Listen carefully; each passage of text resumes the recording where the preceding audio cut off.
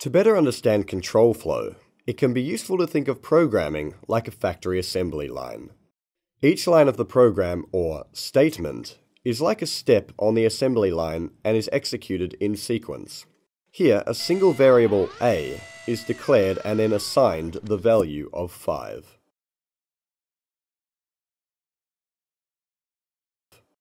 Now box A moves down to another machine.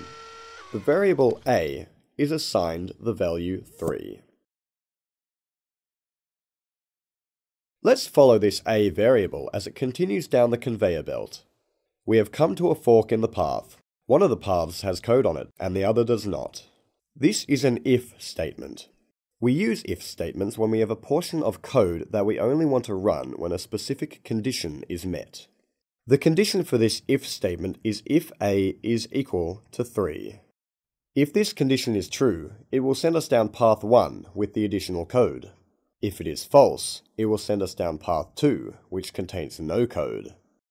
Since our a variable contains the number 3, the condition is met, so the box goes down path 1.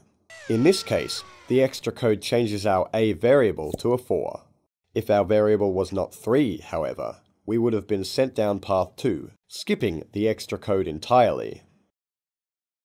Now it seems we've come to another split in the conveyor belt. This time there is extra code on both tracks. This is an if-else statement. An if-else statement is used when we want one section of code to be run if a certain condition is true, and another different section of code to be run if that same condition is false. A is equal to 4 at the moment, so we do not meet the conditions and are sent down path 2. If this was a regular if statement, this would mean we skip the conditional code. However, an if-else statement provides a section of code to run for a false outcome as well as a true outcome. And so we run the false outcome code, the code reaches a equals a plus 1, and a is incremented once, becoming 5.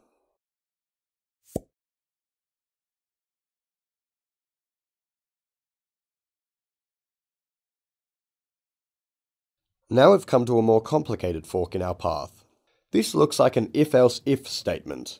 We use such statements if there are several alternate code paths we want to run under specific conditions.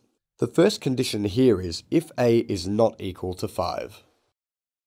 If this condition is true, we are sent through the top path as normal. But if it is false, rather than just taking another path, we are sent through to the next condition check.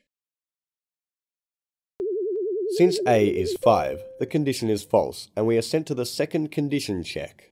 This condition is else if a is less than 10. As before, if the condition is true, we are sent down the first path, and if it is false, we are sent down the second.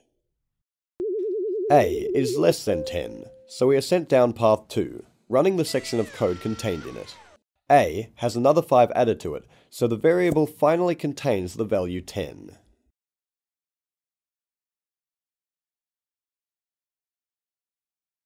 Let's take a look at a hypothetical now. What if a had been equal to 4 when it reached the if-else if statement? Both the if condition and the else if condition are true. Even though both conditions are true, we check the if condition first, and if it is true, we take a path that completely skips the else if check, meaning that in this case, we take path 1. Finally, we should look at combining these different types of if statements.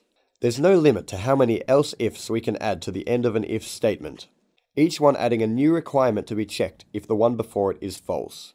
For example, we can have a statement like this. We can also add an else to the end of any if statement, allowing for a section of code that will run if every single requirement resolves as false.